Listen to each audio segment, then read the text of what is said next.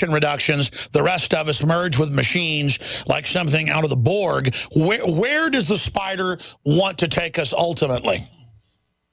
Well, it will be a world in which people have no ability to free think. Their thoughts will be downloaded to them, and they will love their servitude. You know, some of these transhumanists are talking about that. I mean, this is what Aldous Huxley was talking about. You get people to love their servitude. Although, you know, they're robots, you manipulate their minds so they actually enjoy it. We've got a guy in this country called Warwick, Professor Warwick at Reading University. You know, don't start me off. Don't start me off. Who's talking, you know, he's been one of these people that have pushed the microchip agenda and the transhumanist agenda. And he's saying, well, you know, if you can feel good and feel nice and feel happy, why not get attached to the Matrix? And it's the complete end of the human being as we know it, where you have the ability to process information and come to your own conclusions. That human will exist no more. It will be a biological robot that will just respond to stimuli. And now DARPA admits what we knew decades ago, and we're kooks, that, oh, we're going to start brain chipping the troops, and, oh, we've been doing tests for decades. Yeah. They had remote control rats and roaches, as you know, 30 years ago, and now they're rolling it out. And, hey, it's great if you've got epilepsy and a brain stimulator chip makes you be able to live happy. The problem is that's now attached to the internet, that wireless system, and to the spider, and you literally have a control node from the spider hooked into you. Yeah, I mean, for me, I mean, there's this movie that's going around in Britain at the moment, it would have been in America earlier, called Transcendence. And that was about the internet becoming conscious. And we're now having scientists speculating on whether the internet could become conscious. Well, I think it's already probably conscious. I agree. And the idea is to lock us in to that technological consciousness so that it is feeding us all our thoughts. And it's something that sounds, well, even less and less now, but to many people will sound completely science fiction. But that's where we're going. And so when we are seeing this this movement to have brain computer interfaces, that's because the body is basically, I've been saying this for so long, it's a biological computer, and the brain is a biological computer. And it's because of that, one's a biological computer, one's like a technological computer, but because the principles are the same in how they work, the basic principles, that's how you can have brain-computer interfacing. The idea is to make that the norm so everyone is connected technologically to this technological collective mind. And again, the consciousness of this new AI system being fed the ideas, the dreams of humans, is now a future predicting system with almost total accuracy of mass movements, cornering the human market, and that ends free will, because if you can track what the future, you can then put in data that will actually change the course and control the future. How long do you think stuff really gets crazy? I wonder, Alex, I wonder if that's not already happening. I agree. Can you, in your gut, do you, a lot of people are picking up on the new consciousness. A lot of people feel the dread. I don't think it's a very sweet thing that's been created. No, I have been convinced for a long time that we are being fed a reality. And the more that we, if you like, get programmed into it, like with these movies that are portraying the world they want, the more powerfully it affects us. But it's like I was saying earlier, you know, if I had the wireless internet here, no one could see it, but I tune a computer into that frequency to pick up the wireless internet, and I have a whole reality on my screen that can be picked up in anywhere in the world, in any culture, because of the World Wide Web. And all you're doing is locking into that World Wide Web through the computer terminal, and therefore you're accessing that collective reality. This biological computer is doing that on what we would call the Matrix. And that's the sixth sense. That's the sixth sense right there. It's so simple. David, you'll be gone in 10 minutes. Stay there. I want to come back. One more little segment to finish your thoughts. DavidIcke.com. I'm Alex Jones. Incredible interview. Stay with us. Question: could too many GMO foods and toxins be overloading your digestive and immune systems? Answer: yes. If you're searching for a powerful detox that's gentle enough to use every day, use Pro-EM1 from Teraganix. Pro-EM1 is a powerful liquid probiotic that uses good bacteria to suppress pathogens and gently eliminate toxins from your body. A healthy digestive system will cleanse and remove toxins, support weight loss, improve absorption of food nutrients, and aid in controlling yeast and other infections. Pro-EM1 is made with only non-GMO and certified organic ingredients, has no preservatives, and is dairy, soy, wheat, and gluten-free. Pro-EM1 is the key to your digestive health. Order Pro-EM1 Daily Probiotic Cleanse at Teraganix.com, spelled Teraganix.com, or call toll-free 866-369-3678. That's 866-369-3678. Also available through Amazon Prime. Pro-EM1 from Teraganix. Life's getting better. By now, you may know that a Bitcoin is the first decentralized currency that's easily transferred from person to person over the internet. No bank needed. This means lower fees and accounts can never be frozen, limited, or closed. Plus, a large number of businesses and merchants already accept Bitcoins, and Bitcoins are easily exchanged for dollars, euros, and more. If you're interested in making money in the Bitcoin market right away, and by right away we mean start making money today, please visit us at cloudhashing.com. Cloudhashing.com is one of the fastest growing Bitcoin miners in the world, delivering the highest profits to people just like you. To get started, join us at cloudhashing.com and you will start mining Bitcoins right away and get paid daily. You heard correctly. You will receive payments every single day. And the best part, you do not need a computer or need any experience in mining Bitcoins. It's perfect for everyone. Learn more at cloudhashing.com. Just like it sounds, cloudhashing.com. Start making money today at cloudhashing.com. Gentlemen, in search of $1 million smile that'll make them take notice, really get their attention? Then get the mud. My Magic Mud. The fluoride-free whitener with no chemicals, additives, GMOs, or bad taste. And safe to swallow. My Magic Mud detoxifies, reduces sensitivity, cleans and strengthens your teeth while it whitens.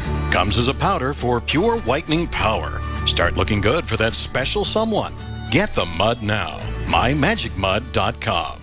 Hi, this is Ted Anderson. Have you ever wondered why banks, stockbrokers, investment advisors won't talk about gold IRAs? They've been available since 1986, yet the financial industry won't recognize the value of gold for your retirement. Gold has outperformed paper investments, yet no word about IRAs. If you would like to have gold for your retirement, call 800-686-2237. Don't get left behind by rising inflation and low returns. Call 800-686-2237. Secure your future and call 1-800-686-2237. How can you save a ton of money and prepare for emergencies? By having your own in-home freeze dryer from Harvest Right. Now you can cut down on wasted food by freeze drying your leftovers. That's right, create your own long-term food storage by freeze drying your own fruits, meats, vegetables, even complete meals with a Harvest Right in-home freeze dryer. Imagine the savings and the peace of mind. See how the amazing Harvest Right freeze dryer works at harvestright.com. Clean water at home, clean water at the office, clean water on the go. The Berkey Guy has a Berkey water filtration model for anywhere you are and one that fits any budget. Thousands of satisfied customers can't be wrong. For free shipping within the U.S., go to goberkey.com or call 877-886-3653. That's 877-886-3653. Helping thousands prepare since 2005, goberkey.com.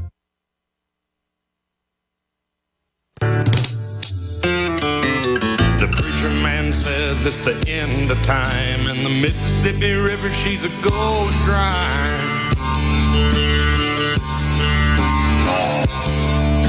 The interest is up and the stock market's down, and you're only getting mugged if you go downtown. Undoubtedly, the globalists are after free will. Undoubtedly, they're into the occult. Every society, even though they didn't communicate with each other, built pyramids, step pyramids, or temples, and sacrificed children. ritual abuse of children. And David, I know you're a busy guy. It's always great to have you up. I appreciate you coming on. In closing, I want you to talk about your new book, but I want you to answer the question, because I've thrown out there a few times, and I know you're not into your ego or whatever, but we need to analyze why you've been successful, myself, and a handful of others as kind of the icons of the awakening, to understand what's made us successful at waking people up. So briefly, why do you think you've been so successful? Why do you think I've been so successful when there's been so many other articulate people out there saying, some of the same things? Why has that been? Well, I think the only way to succeed in this arena is one word: persistence. When you refuse to take no for an answer, when you refuse to even accept the possibility that you will give up, and that you know that the day you keel over and leave this reality, you'll still be doing it, and you'll still be trying, and you'll still be doing what you can, then when big challenges come up, when you get the abuse, when you get people trying to undermine you, when people attack you, when people ridicule you, because giving up is simply not an option, it means that instead of feeling sorry for yourself and walking away and sitting in a corner, or walking away and thinking, I'm not doing this anymore, you keep walking, you keep moving, you do more, you are persistent. And when you do that, you break down barriers. And key to that over the years is that what people have said is shown to have validity. I mean, when I was at the height of my ridicule, which was almost of historic proportions in this country in the 1990s, early 1990s, I was of the belief that if what I said had any validity, then it would be shown eventually to be so. And then all that abuse would start, and ridicule would start to fade away. What do you mean it will go? My goodness me, it hasn't. But it would start to fade as more and more people went, hold on a second. What this bloke said then, it's happening. And then you go on to the next thing, more persistence, and that process repeats itself and repeats itself, and eventually you part the seas, if you like, and more people start to see, actually, this person, whoever it is actually worth listening to, because they've got a track record. Look, it's happening, what they said. And this is why I say to people, if you hide and keep your mouth shut, and don't speak your truth because you fear the reaction of others, then you are not going to have that process of eventually people saying, hold on a second, what he said is happening. My goodness, what else is he saying? Because you've never said it, because you were frightened to, because people would ridicule you or condemn you or whatever. If we don't have the backbone to speak our truth, whatever that truth may be, then how can any of us talk about freedom? Because there's no greater freedom than being able to speak your truth no matter what it is. That's right. Without that fundamental freedom, there is no other freedom. That's right. So it's persistence, and it's having the balls, basically, to say things that are unacceptable to society at that time, take the consequences of that, but keep saying them until the day dawns when people start to say, hold on a second, he's not as mad as we thought he was. Look, and without those two things, then you're never going to be successful in communicating this information. And it's like that anywhere in life. They want people to be spectators who aren't on the field. And I didn't really know the answer to that when I asked it. But that's total truth, what you said, Veritas, sage advice. Having the basic fundamentals, having your instincts, having the research, the history, and knowing you're right, and never stopping, that's what they're scared of, and that's why we've been successful. We haven't been caught off in the infighting. It's because we had a passion for freedom and truth. We've been successful. David Icke, it's great to know you. DavidIcke.com, the new book's out. Thank you so much for coming on with us. We really appreciate you spending time with us, and hopefully you'll be back with us again very soon. Thank you. Wembley Arena, 25th of October. I'm putting it all together. Oh, well, we'd love to promote that before you come back on about that. Wembley Arena, DavidIcke.com. We'll be back with a report from the border. Thank you so much, David. Cheers, Alex. We're on the march.